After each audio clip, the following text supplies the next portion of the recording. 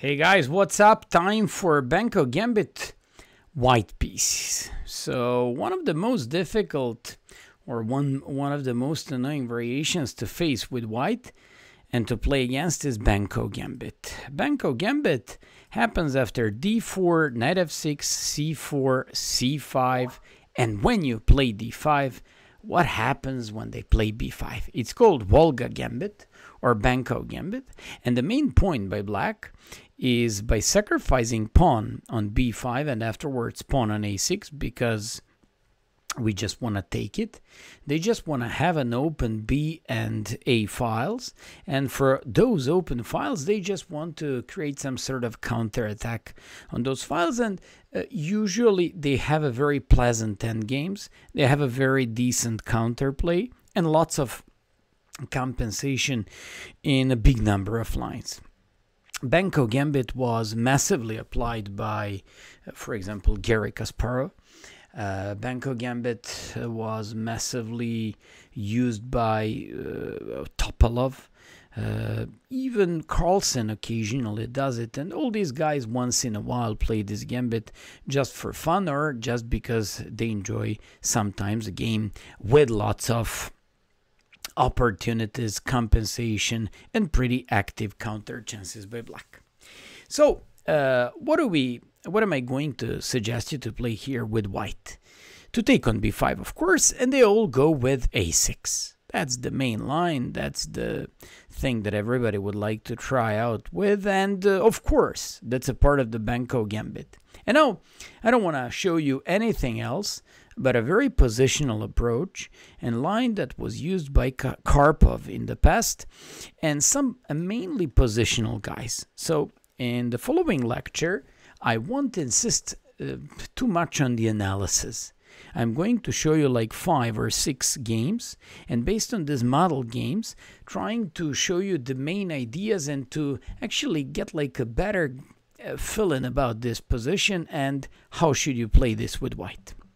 So, while I was in World Junior Championship as a Serbian team coach on Sardinia, I was just preparing a girl to play this b6, and I gotta be honest with you, after a while I just analyzed b6 and I realized, this could be very interesting and very tempting with white pieces once in a while. So let's go. First of all, psychological approach is good with b6. You don't want to go into the gambit. So they're already kind of lost, and I mean psychologically lost, and they already dislike your opening choice. Those who always go for gambits, they like to play for compensation and with the active pieces. And here, that's not a case. So you just go with b6. Second thing, this b6 move has lots of interesting positional ideas, but a little bit more about these ideas once I start showing you this file. So after b6, they have 3 options. They can take by queen, which is the main line. They can go with e6 and with d6. Let's go with probably the least common of those 3 options. It's e6. It's not entirely that popular anymore, but it's not a thing to be underestimated. Once again, they go with some sort of interesting possibility to get the center. How? If you take on e6, which would be a mistake, they would take by f-pawn, and all of a sudden, when they play d5, this reminds me in a position like a Blumenfeld gambit with black pieces, with a great center for black and a great active game for black afterwards. And that's why we are not supposed to take on e6, but we just have to go with knight c3. They gotta take, that's why they play. You take by knight, and when you take by knight, you just threaten knight c7, so they have to take it. Rook is hanging, they gotta play knight c6. So this was a 4 sequence of moves. I don't have to show you anything more than this, and it's relatively easy to learn this. Now you play knight f3. An idea of knight f3 is to play knight e5, to threaten mate on f7, and to pin this knight and rook on a8. They have 2 options. Good players will play rook b8. But players will go with bishop e7. Why do I say bad players will go with this? Because they allow you to jump on e5, to threaten mate on f7, and at the same time to pin this knight and rook on a8. So when this happens, they go castles, you just take on c6. And now, take a look at this one. This is especially important. You don't take on c6 because you definitely lack development. So you swap off queens, which is going to give you a preferable type of middle game that goes towards the end game. So when they take by rook, you just play bishop d2 to oppose potential bishop f6 with a bishop c3. Take a look at a sad pawn structure by black. First of all, he's got 3 pawn islands. This is a healthy pawn island. But these 2 pawn islands on a6 and c6 and c5, those are weak ones. And I don't want to explain you like things how to play chess here, but definitely position like this looks at least much better for white, if not is completely winning. For example, give this position to Carlsen or Kramnik, they would say technically it should be winning. So after bishop f6, e3, you don't care. They cannot take here because you just play rook b1, and when they move bishop, you have b7 with a fork, and you win the game. And that's why they just have to go with rook b8. You just go bishop a5. They get the pawn finally back. You play rook b1 and you play bishop e2. I once again insist, you'll play castle. Your rook from f1 will come to c1. And for the rest of the game, whole focus will be on those 3 weaknesses, and at the same time, your passed pawn, which is a great strength in your position. This is why, in the 9th move, they gotta go with a rook b8. They simply have to get a pawn back on b6. They urgently have to unpin the rook and to prevent your knight e5 move. You play e4 in order to get the center, to play bishop c4 and do stuff like that, and they go bishop e7. Simply, they don't have enough time to capture by rook or by queen on b6, because capturing by queen on b6 would lead to very big problems after bishop c4, and if one has to play knight e8, this has to be a set position for black. From another point of view, if they take by rook, okay, no big deal. I'll just play bishop c4, and now you gotta move your queen up, and you just have to put it somewhere in the center. Let's say queen e7, in which case I play short castle, and then your queen just blocks the bishop, and they cannot easily complete their development once again. Because of this, they just have to play bishop e7. So I really need to stop here and to say, do you feel how they already, after e6, have to be very precise in the order of moves, and where they actually have to go with e takes d5 straight away, knight takes d5, they have to do it, of course, knight c6 only move, of course, rook b8 only move, not bishop e7 because of knight e5, and when they play rook b8, you just go e4, once again only move bishop e7, so they can easily oppose our main idea and main move here, and it's bishop c4 and mating threat on f7. They can oppose it with castle. So when you play castle, rook b6, bishop d2. I'd like to stop here a little bit once again and to force you to take a look at this position very clearly. We have only 2 pawn islands and the better development, while they have 1 pawn island, 2nd pawn island, and 3rd pawn island. That already means a lot. For example, take a look at this one. I remember preparing rook b2, bishop c3, rook b6, rook ad1. What I actually like about this position is full mobilization of white pieces and possibility to go with queen h5 and attack on the king side. After d6 to play bishop e6, and black would be more than happy to trade many pieces as possible. You just go queen h5, bishop e6, and here you have this and queen g4. Take a look at this one. There are x-rays on the pawn on d6 and queen on d8.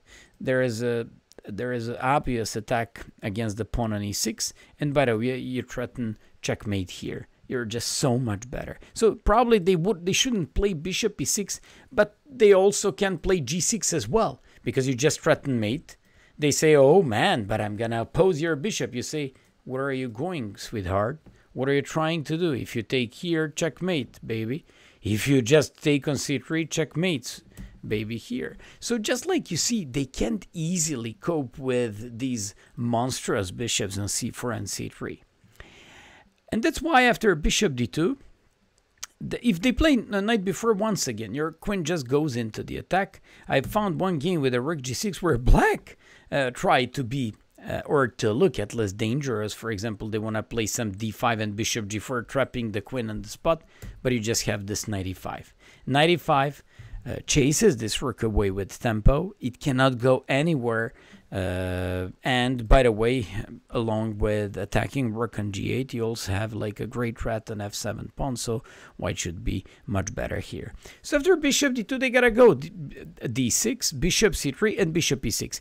I need to explain you basic concepts about this one. When they take on c4, queen c4, bishop f6, I found lots of games like this. But you know what? I once again have to get back to basics and tell you, hey, you gotta be better here. They have a weakness here. They have second pawn island here. They have a third pawn island like this.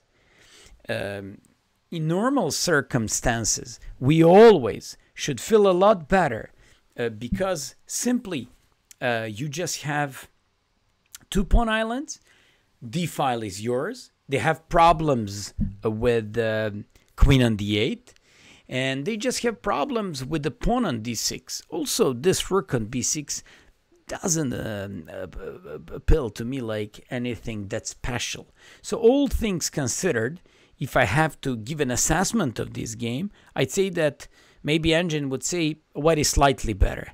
But in the long run, black is the one who's going to suffer so bad if he wants to play this position.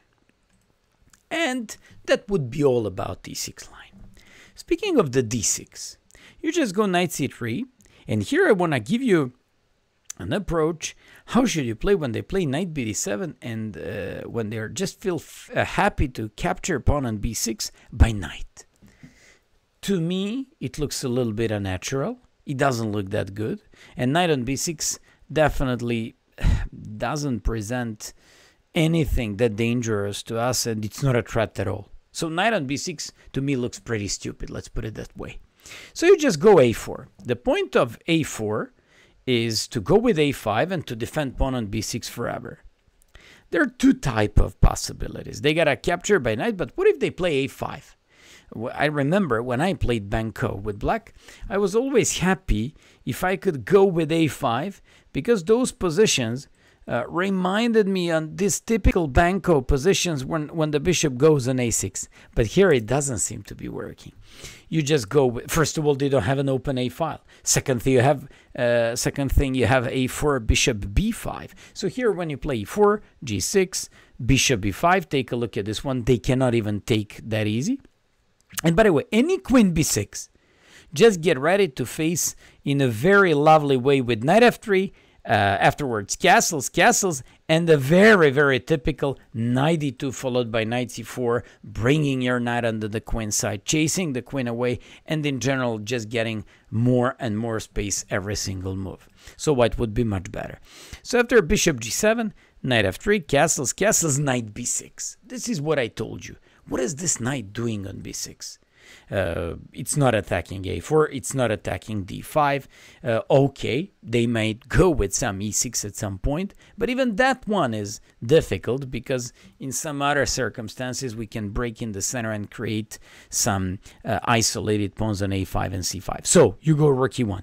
Imagine your opponent who in this position, instead of going with bishop g4, which happened in this game, goes with e6. That doesn't bring him any kind of a joy here. First of all, I can play bishop c6, kicking this one away, but I also like bishop e6, d takes e6, and I can always go knight d2, and my knight controls the c4, and afterwards play a good game. But I can also go after the d5 pawn, and I'm forcing you to play d5. And once you play d5, I can play bishop c6, I can play knight e5, I can take on d5 after all, but you once again have to understand that those two pawns are going to remain weak for the rest of the game. And that's why this guy went with the bishop g4, h3, you capture. And the only good thing about this position is that I have now easy control of the dark squares, mainly e5 and d4. Although everything else is a problem. Queen e2. Where is your typical Benko counterattack related with open a file? It doesn't exist. So after rook b8, rook a2. I like this move because it gives you some bishop d2 or bishop g5 followed by b3 at some point. But okay, bishop d2 has to be idea if you want to go with that. And then you'll play b3 and place your rook where you need it. Usually it's the e file. And also you're just removing the rook from potentially dangerous diagonals. So after queen c7, here you may go with the bishop g5 with tempo. But apart from bishop g5, of course, that you can go with bishop d2, for example, to defend this knight, and to afterwards go with b3. No matter what you do, your position looks absolutely satisfying, and they just have lots of problems. I like bishop g5, because they can play e6, we just take and they have weak pawns, and if they play rook 8 after e8, now my monster bishop becomes even more dangerous and more threatening. So here I'd say that white is like so much better. And if instead of a5 they just go with knight b6, what are we going to do? So after knight b6 we just go with a5. I like this simple space grabbing move that kicks the knight away with tempo and brings the knight back to d7. Also, they cannot play any a5 followed by bishop a6 for the rest of the game. We go with e4 and we go with f4. Usually, I'm not a big fan of f4 moves, especially in these Kings Indian, Benoni, Benko type of games. But here, it does work because of a very specific plan that was used by Tukmakov against Judith Polgar like 40 years ago in the Netherlands. So after bishop c4, castles knight f3, knight e8, castles knight c7, black usually in some Benoni positions would like to jump like this. And after queen d3, he once again, actually this time she once again shows a great like filling for these positions. And you know what, you cannot even consider this being a free pawn, because eventually Judith Polgar would get a pawn back on a5. So that's why Tukmakov played bishop d2. Judith played knight e4, knight a4. Knight a4 is a good move because bishop on d2 keeps an eye on a5. And once you move the knight, it would like to jump here, but at the same time, it just defends the pawn on b2. And here I found two games. Engine, two correspondence players, played rook b8, rook a to e1, going for some e5 afterwards. Knight d4. I very much like when I put my king on h1 in similar kinds of situations, because now my king is just looking good. b3, and now went for bishop c3. Once you manage to exchange the dark square bishop in opponent's camp, king becomes weak. King becomes vulnerable at least, and you have a great possibility to attack. In this correspondence game was queen c7. e5 breaking on e5 is usually final break in these positions. Queen g3, what I like it. And after queen d8, he just went, what if queen a5? Nothing. Just take on d6, play f5, sack this exchange, and open up everything. You now have threat of queen g6. When the king comes on g7, you take on e5, and black would fall apart. Black went for queen d8 and played e6. Knight f6 and played f5. You can imagine better position than this, and what kind of a gambit by black and Benko Gambit this was by black. Nothing. So instead of rook b8, rook a7, Judith Polgar played knight e4, king h1. Once again, I insist on a great nature of this king on h1 and inability by black to do any counterattack. Bishop c3. Once again, white applies absolutely the same idea. Exchanging the dark square bishops gives white an easier break in the center, coped with e5. Queen c7 just stops e5, but only temporarily. After rook a to e1, he wanted to go with e5 and e5, knight e8, e6, and here, when you did probably hope that she could defend her position, white opened up the game with g4. Captured on f5, and not only defended pawn on b2 by queen on b6, but also went with the knight a3, afterwards f5, and absolutely killed Polgar in the rest of the game. So just like you see, a very nice positional approach by white in these games. And finally, let me just show you how should we play if they play just normal move queen b6. We just go with knight c3, they go g6, and of course we build up a strong center. You now threaten to play e5, so they have to go with d6. You now go with knight f3, and I insist on a very, very important thing, not only here, but in the whole d4 concepts and openings. Knight on f3 usually goes back on d2, goes on c4, and it especially works against Benko Gambit with b6 because the queen stands unhappily placed on b6, so you just want to drag your knight to c4 eventually and chase this queen away. Bishop g7 is the only move, but a logical thing would be, hey Maya, if you want to play knight e2, knight c4, I want to prevent that. You can't play this. Maybe I can't play this like that, but I'm gonna play queen a4. If you move the knight, I'll play knight e2 followed by knight c4. And you would say, okay, fine, but what if bishop d7? Nothing. Now I improve position of my queen, and it doesn't go any longer on d1, but it goes on c2, and once again, my knight naturally goes on c4. So after castles, knight c4, and you always go with this a4, not only to stop bishop b5, but in some circumstances to maybe even play a5, knight b6. Just like in Tukmakov you did Polgar game. Knight g4, h3, knight e5. This reminds me on some Benoni positions where a golden rule by white players against Benoni should be don't exchange pieces so much, because the more space they have, the easier game they should have for their pieces, because they have a more maneuvering possibilities. Although after f4, kicking the knight away, capturing by bishop, going with castles, king goes in a safety, king h1, and bishop goes on d2. All you want to do, let me play b3 so I can make your rook looking very stupid on the b file. And second thing, I would like to bring my rook to e1 and to eventually somehow break with e5. Once I do e5, I'm on halfway to heaven. So after knight f3, bishop g7, so not bishop g4 because of queen a4, don't forget about that, knight e2. It's like a traditional concept here, and one of the most important and most likable plans by white players in d4 openings. This knight f3, knight e2, knight c4. It happens in some King's Indian games, almost always against Benoni, and just like you see in these positions against Benko Gambit. After castles, knight c4, queen c7, bishop e2, knight b7, bishop f4. What's so special about bishop e2? Why not bishop on d3? Because once you want to bring your bishop on f4, you don't want to give them knight h5. That's very important. Why else? You don't want to give them knight g4, knight e5 in some other circumstances with the knight bd7. So all these things, that's why you play bishop e2. And why bishop f4? Because it's now protected by the bishop on e2. They can't play knight g4, knight e5 any longer. And eventually you'd like to break with e5.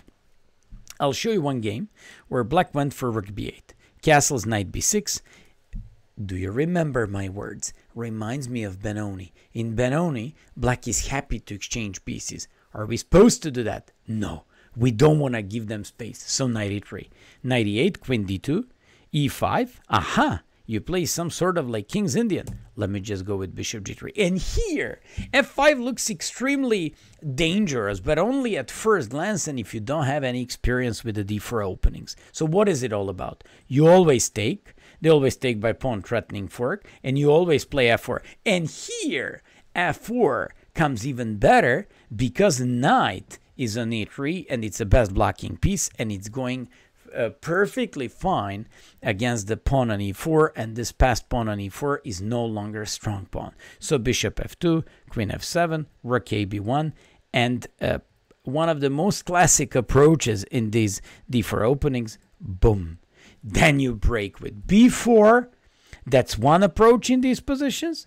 And I very much like it. I believe ever since I analyzed all those Karpov games, I really enjoy these b4 ideas. Rook b1 followed by b4. With a rook b1, you avoid diagonal and the activity by the bishop on g7. And you also want to play b takes c5, rook f c1, and everything is just good. The guy played knight e7. Looks like he's holding everything. Knight a4. You're just provoking him to take. Bishop d4, b takes, bishop b takes, d takes, bishop c4, threatening some nasty d6 ideas, bishop b7, if d6, knight d5, bishop e3 and knight e6 or whatever. So he went for d6, knight e6, and he absolutely didn't expect next move. It's knight g4. Threatens fork, and the thing is, when he captured, played bishop d4 followed by f5 and demolished black. So you go all the time very positional, and all of a sudden, you just from a nice positional game, after you do rook b1, b4, and typical breaks in the center, just go very tactical. Finally, instead of rook b8, let me show you a game of Karpov, where his opponent went with a knight b6. Of course, once again, I insist, they would like to swap off knights. They would like to trade pieces. If they trade pieces, they just have more space to breathe and they will have an easier game. So we don't want to give them that possibility. So what are we going to do? We, of course, play knight to e3. And now they can play knight f to d7 and stuff like that. I remember Chernin, coach of Kasparov, so I'll show you Karpov Belotti game, but look at the game of Chernin. His opponent wants to play bishop a6 and to play similar position to a typical Benko Gambit. Castles, bishop a6, queen e2, attacking with tempo, putting it on e-file, h3, so not to give him any knight h5 because of a great shelter on h2. And the thing is, after like a4, rook ac1, wants to use an x-raise against the queen with some b4 ideas. So in case of a3, he probably would go with b4. So after queen a7, queen c2, queen a6, knight b1. What I like about this maneuver with the knight d1 and here, this knight eventually is going to go on c4, and it is not only going to go after the passed pawn on c5, but it's also going to defend this potentially weak pawn on c4. So after this, rook b1, king f8, a3, f4, knight c4, went with the bishop f6 and absolutely broke black's defense, and this is how Grandmaster Chernin won the game. I very much like it, and he won this game in just few moves. I'm just going to be a little bit faster and show you like how easily he killed his opponent.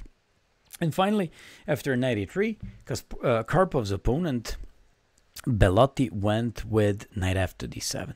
He liked to jump with the knight on e5. Karpov played rook c1, once again using some x-rays against the queen. a5, not only to play bishop a6, but at the same time to stop some b4 ideas. a4, fixing and actually getting full control of the b5 square. And I always admired to Karpov's fantastic positional like understanding. So he went with, this guy went with the knight b8, wants to open up the light square bishop and go with the knight on b4, improve its position a little bit. Knight b5, queen d8, played b3, and absolutely showed like meaningless of the knight on b6. I don't like this knight. I find it very stupid. Knight a6, castles, knight b4, queen d2, bishop a6, and rook f to d1. This is true Karpov. Slowly, he keeps on improving his pieces and wants to eventually break either on the king side by launching some sort of attack, or maybe breaking in the center with some e5 if that may happen. So after knight d7, f3, knight f6, bishop c4, knight d8, rook e1, he now switches his, going with a different plan, knight c7. The guy wants to exchange, but Karpov says, yes, I'd like to exchange, but I'll leave you with a stupid knight on c7, and if you like to exchange, let's exchange the bishops, and I'll bring my knight to a better c4 square. The guy played queen d7, king in safety, bishop h6, and went with the knight g4. Here, we all can see that Karpov is getting slowly but surely ready for the final attack on the king side. Captured by knight on c4, playing bishop e3, and I already told you, when the when you manage to exchange the dark square bishops, you did like half of the job in these openings. Why? Because now dark squares are just weak, which means that a king on g8 looks weak. So after rook to a3, knight f6, knight f2, rook c on e1, f4 breaking on with e5, improving his final and preparing his final break with e5, knight h3 to defend on f4, queen e2, rook on f3, and this was Karpov's biggest strength, his maneuvering skills and fantastic patience. He would never push pawns for 2 squares if he can push it for 1 and slowly improve his position. He played g3, played king g2, typical Karpov, keeps on improving his pieces, and then he finally broke with f5. The game ended up in just 6 moves. After f6, captured, played rook f5, went with a rook f1, broke with e5, took by rook, and by the way, you can't take the rook because of queen e4 and it's almost mate. So if king g5, h4 is mate. So after rook a7, Karpov played d6 and crushed Bellotti. I hope that this lecture is going to help you in beating up Benko Gambit in a positional ways. Also, I didn't try to give you too many, you know, like tactical ideas, analysis. I was more insisting on typical plans and ideas and how should you understand these positions better, rather than teaching you like concrete stuff and playing 26th move here, playing the 17th move there. So hopefully you enjoyed in this approach, and I'm pretty sure you're gonna have lots of nice results and success with it. Thanks for watching and see you next time. Bye bye.